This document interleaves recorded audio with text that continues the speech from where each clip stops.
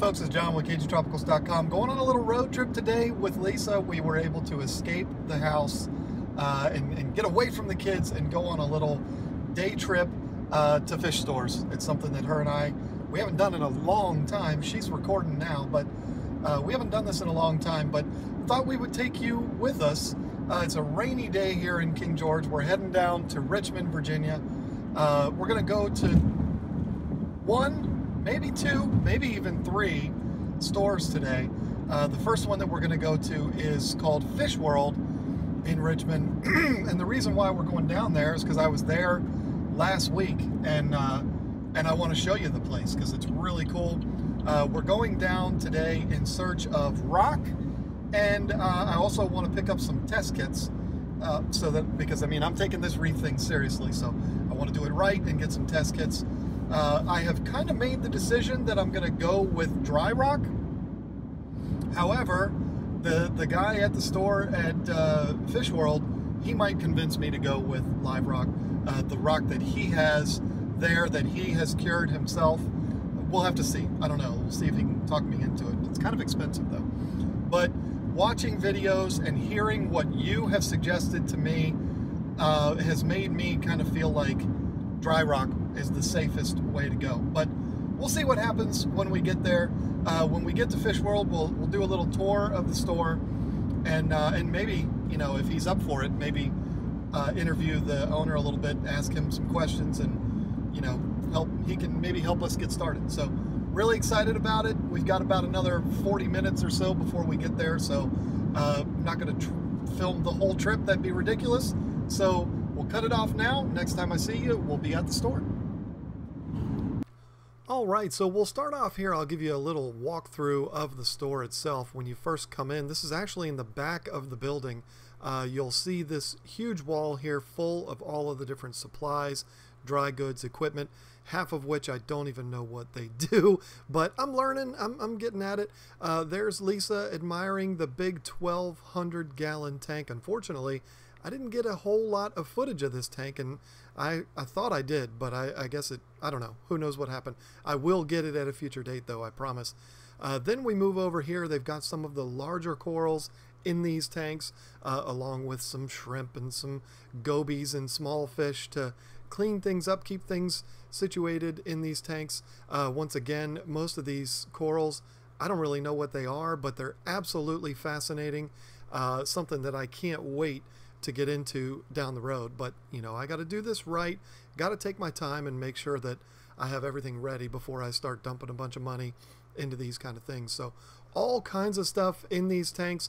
Usually these are the larger corals. They do have a couple other tanks that, again, I'll get footage of on another trip, but that has smaller frags, smaller corals, more inexpensive corals.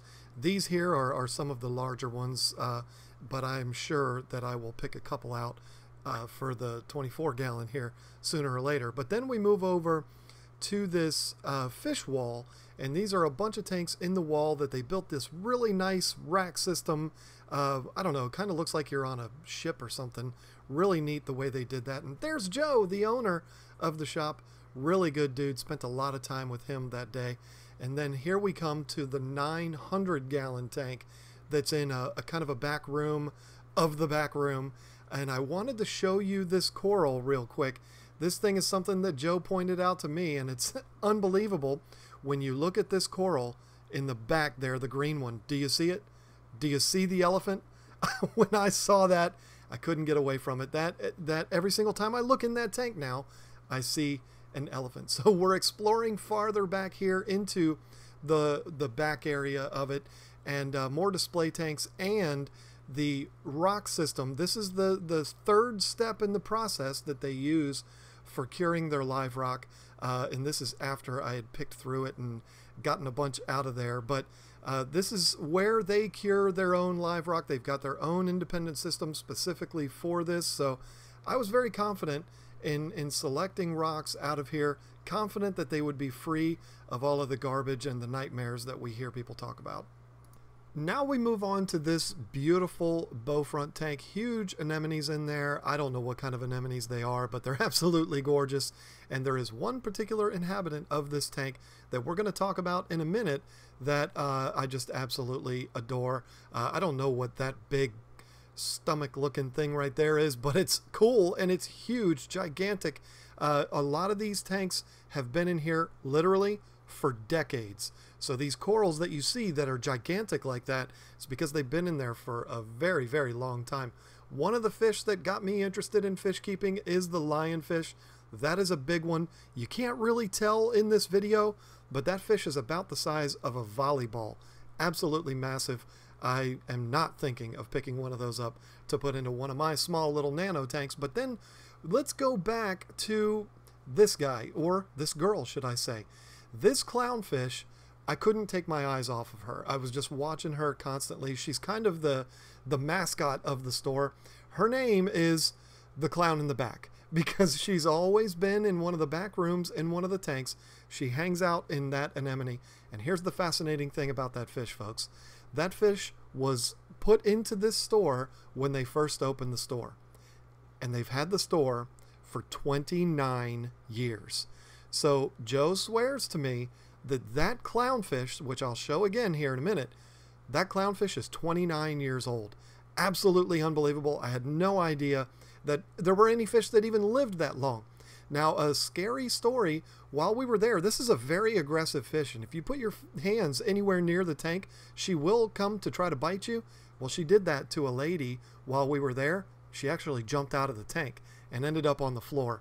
But Joe said not to worry. She's very strong and very hardy. She's done that before. She'll be fine. If Joe's not worried, I'm not worried either. So now we go back to the 900-gallon tank. Lisa was there just with her jaw wide open, absolutely fascinated by this thing, and so was I. Once again, you get a really good idea of what a mature, very advanced reef system is going to look like. I'm not going to have anything like this in my 2 nano tanks, but you never know. I can already see this saltwater hobby kind of taking hold here, and not taking over my freshwater hobby, not at all, but being a nice addition to it and being something that, you know, maybe I'll shoot for something like that. Look at the size of that thing. I don't know what it is, but wow. I mean, and seeing it in person is way different than seeing it here on video. It's massive. And I just sat there and I just stared at that thing, watching it kind of slowly sway around. Unbelievable. The fish in here are beautiful. They're huge. I don't know. I'm at a loss for words. Not really a whole lot more to say. What are you doing? Taking pictures.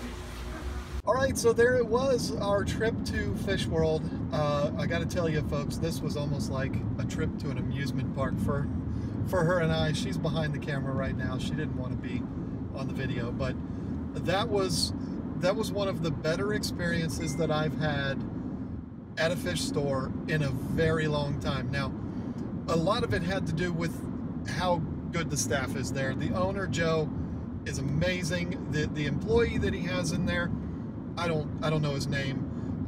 He's been in there every time I've been in there. He's a great guy too. They're both very knowledgeable. The store is incredible. A lot of it also might have to do with the fact that all of this is new to us.